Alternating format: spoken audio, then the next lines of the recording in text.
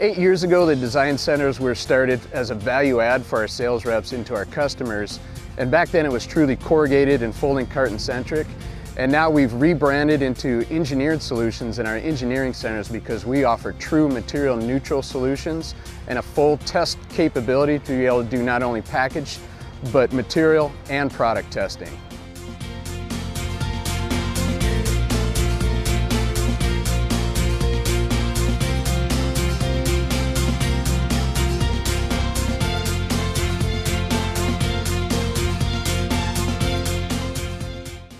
This is our test lab. It's a ISTA certified test lab. It's a brand new lab. They've made a huge investment here. It's a big reason why I'm here.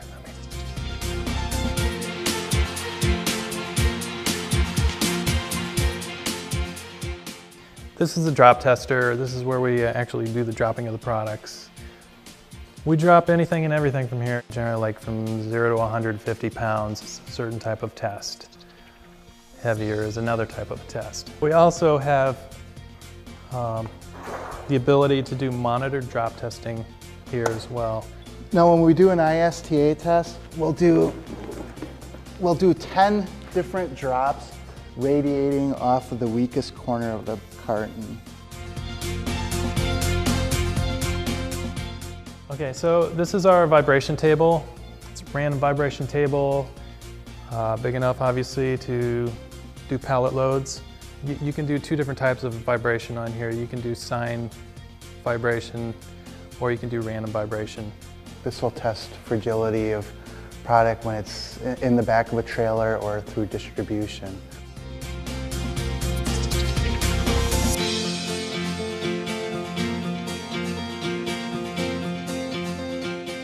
We can calculate how much of a load a box should be able to take. So we'll take material out and save the customer money. And we can do pallet loads as well. When we do compression tests, we're mostly trying to find stacking strength. We'll calculate the weight of your product and be able to tell you how it's going to react in warehouse and distribution environment by finding out how much weight you can put on top of your cartons.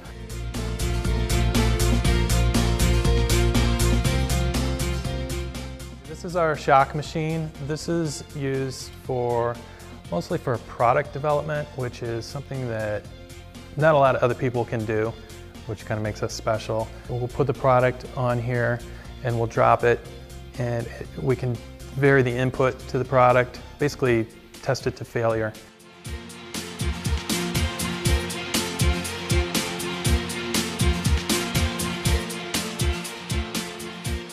Another testing piece we have here is a Mullen burst tester. There's an air bladder that punctures through the material, and hence the word burst. It bursts right through. And it's able to tell you Mullen burst strength. We're gonna put this in and see what it is.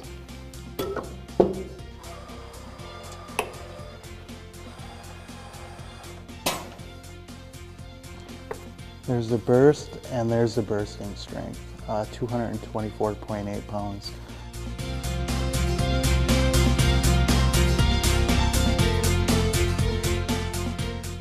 This is our edge crush tester. This is another way to analyze material. You cut some samples into the predetermined shape. You load it into the holster. What this machine basically is a smaller compression table. To analyze material rather than a package. The material generally deflects at about 1/10 of an inch, and that'll tell you the edge crush value. Although the goal is really not to break things or squish things, you know, it's to protect the product. It's still fun.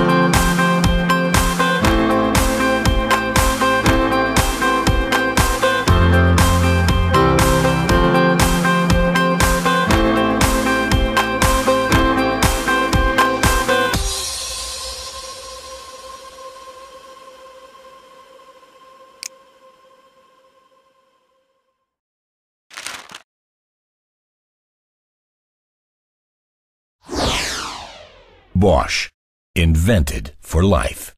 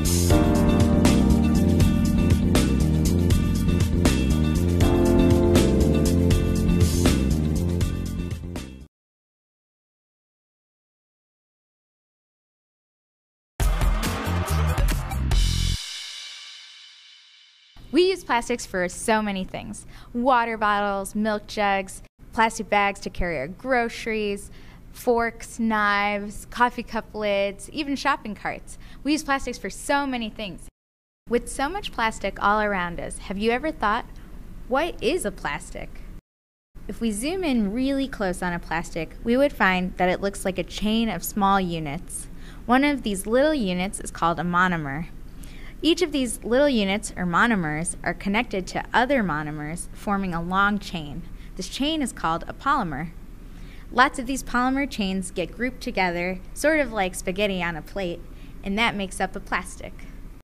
Plastic polymers are usually made from oil, which is the same stuff that makes the gas we use in our cars. Well, how long does it take all of this plastic we use to break down? It takes 1,000 years or more for plastic to break down when we throw it away. What if we could engineer new materials that could break down easier? Well, fruits and vegetables break down or rot very easily when they're left out over time. In fact, they only take 3 to 4 weeks to break down when they're thrown away. What if we could make plastic out of fruits and vegetables? So today we're going to make potato plastic. We're going to make it in the lab here, but these are all ingredients that you can find in the grocery store and do this yourself at home. If you decide to do this at home, make sure you have an adult supervisor. This is our starch. This will be the backbone of our plastic. It is a molecule that's made up of chain of sugars, and you can get this from potatoes when you boil them. It's that milky white water. You can also find starch in corn, rice, or tapioca. We're going to use water to mix up all the ingredients and help loosen up all of those long starch chains to help make our plastic. Vinegar helps break the starch chains into smaller sizes, which make them more manageable while creating plastic. Glycerin helps make the chains of starch slip along each other, which help make the plastic material more flexible. We'll also need vegetable oil and food coloring just for our baking needs. Measure out 10 grams or about 1 tablespoon of potato starch. Add the starch to the beaker. To this we'll add 60 milliliters of tap water. Add 5 milliliters of vinegar. Add 5 milliliters of glycerin. It's very thick, so it might take a while to pour out. Add 3 drops of your favorite food coloring to make a very exciting plastic. To get the solution to turn into plastic, we're going to add heat. When you're doing this at home on a stove, be careful not to touch any hot surfaces or handle hot liquids directly. Stir the solution continuously on heat. As it starts to thicken, raise the heat from low to medium up to high. This might take some time, so consider asking a friend to help you stir. Once it finally thickens, allow the solution to boil on medium-high heat for another 5 minutes. You can see how the solution has darkened a lot and has become very thick and hard to move around. Allow the mixture to cool for a couple minutes so it's easy to handle. Grease the pans or molds that you'll use to scoop out your plastic with a little bit of oil. This will make it easy to remove the plastic once it's dry. Scoop the mixture into your mold and go ahead and spread it out as thin or thick as you want your final plastic to be. Stick the plates into the oven at 65 degrees Celsius or 150 degrees Fahrenheit for 1 to 2 hours. Now let's zoom in and take a look at what's happening to our polymer. So earlier we talked about an oil-based plastic, but here we've made our plastic from potato starch. The dried starch powder is a bundle of polymers. We add it to water to loosen up those bundles. Some of the starch polymer has branches on it, which makes it difficult to form a good plastic. We add vinegar to cut off those branches and make a linear polymer called amylose. If we just made plastic from this linear polymer amylose, we would get a very rigid plastic. We add glycerin to make the plastic more flexible. Now let's go see what it looks like when we take the plastic out of the oven. If you add less glycerin, you'll get a plastic that's somewhat hard and rigid. If you add more glycerin, you'll get a plastic that's more flexible and bendable. So depending on how much glycerin you add, you can create plastics depending on your needs. Now the key reason why we chose to use starch as our polymer is that it's biodegradable. That means natural organisms like bacteria are capable of breaking down the material into smaller parts. In this case, we take a polymer, our starch, and break it down into its monomer parts, in this case, simple sugars. Sugars are a vital energy source for all living organisms. As a result, many organisms, from bacteria to humans, have enzymes that break starch into simple sugars. Let's take a closer look at how this is done. The starch polymer is made up of chains of simple sugar monomers called glucose. The bonds that connect them are called glycosidic bonds. An enzyme called amylase helps break the sugars apart from each other by fitting between two monomers. A water molecule is absorbed in order to break the glycosidic bond between two monomers in a process called hydrolysis. Let's test whether our bioplastic is biodegradable. To do this in the lab, we'll need amylase enzyme, which will help break down the starch into simple sugars. This is actually a concentrated form of the same stuff you'll find in your own spit. Add the amylase enzyme to water. Give the mixture a stir. And finally add the potato plastic to the mixture. We left this sample overnight, along with a control sample with just water. The control is there to see if water alone breaks up the sample. Notice how the plastic in the amylase breaks up? Here, let's take a closer look.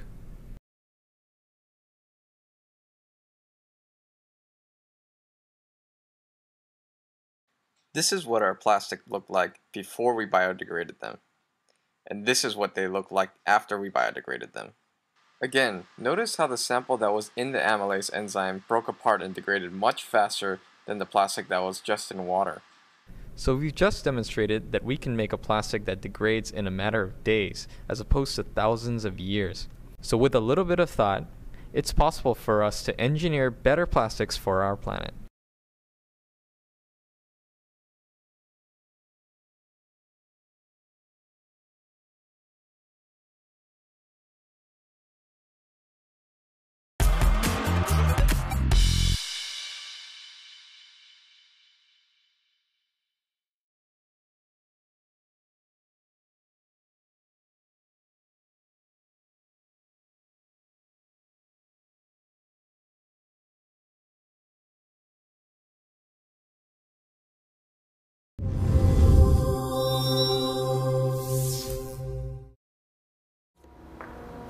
In this e-commerce era, packaging material can pile up quickly. Styrofoam, bubble wrap, foam peanuts, while they can be reused, they can't be recycled. But in the future, shipping material may be more earth-friendly.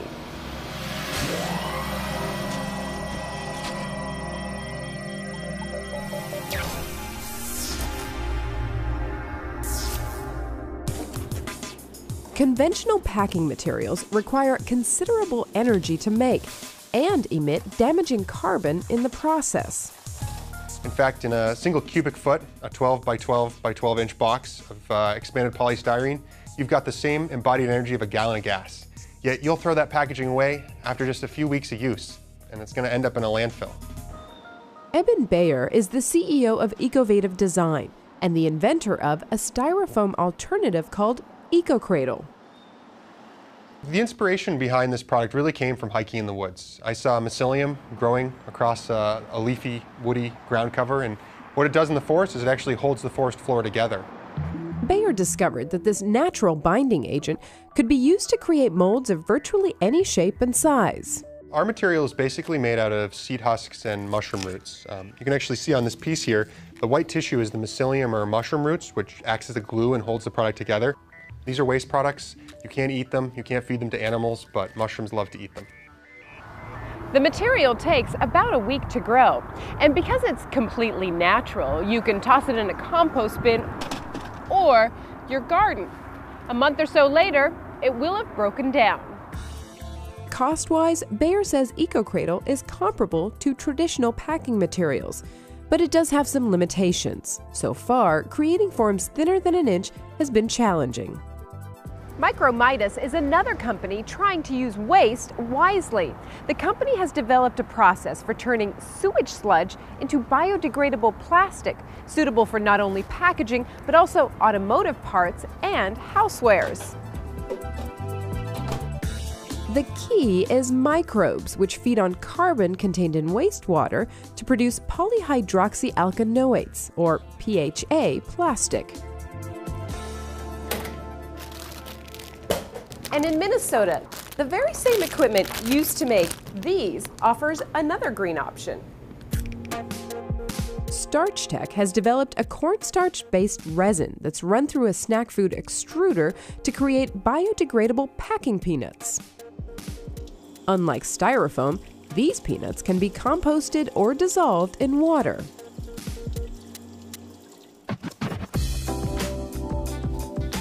The future of packaging, looking to nature and its byproducts for a smarter way to ship. For Smart Planet, I'm Sumi Das.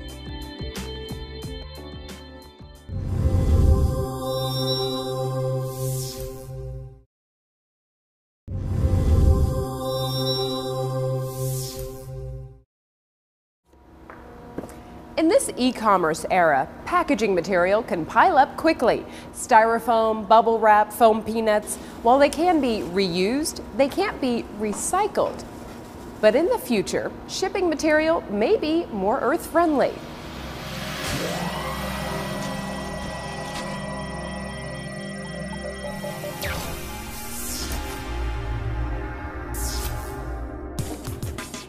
Conventional packing materials require considerable energy to make and emit damaging carbon in the process.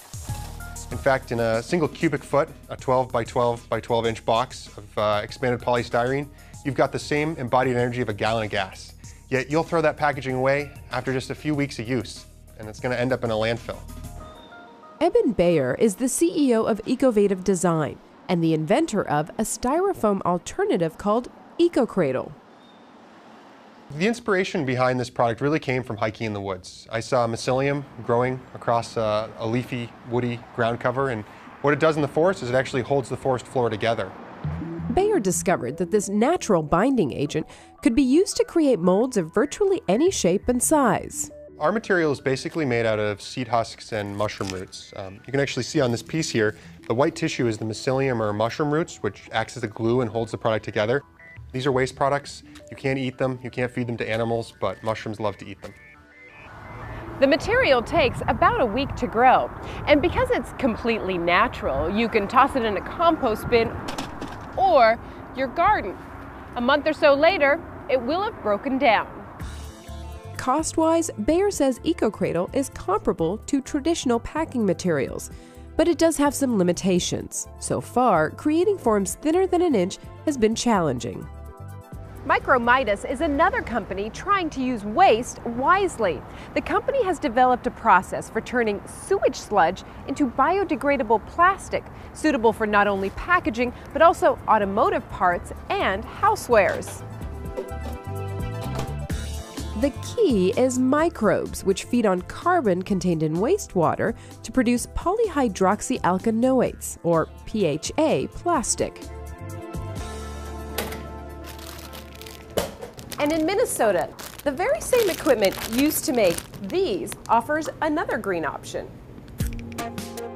Starch Tech has developed a cornstarch-based resin that's run through a snack food extruder to create biodegradable packing peanuts.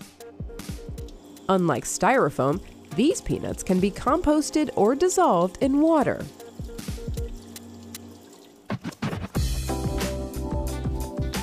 The future of packaging, looking to nature and its byproducts for a smarter way to ship.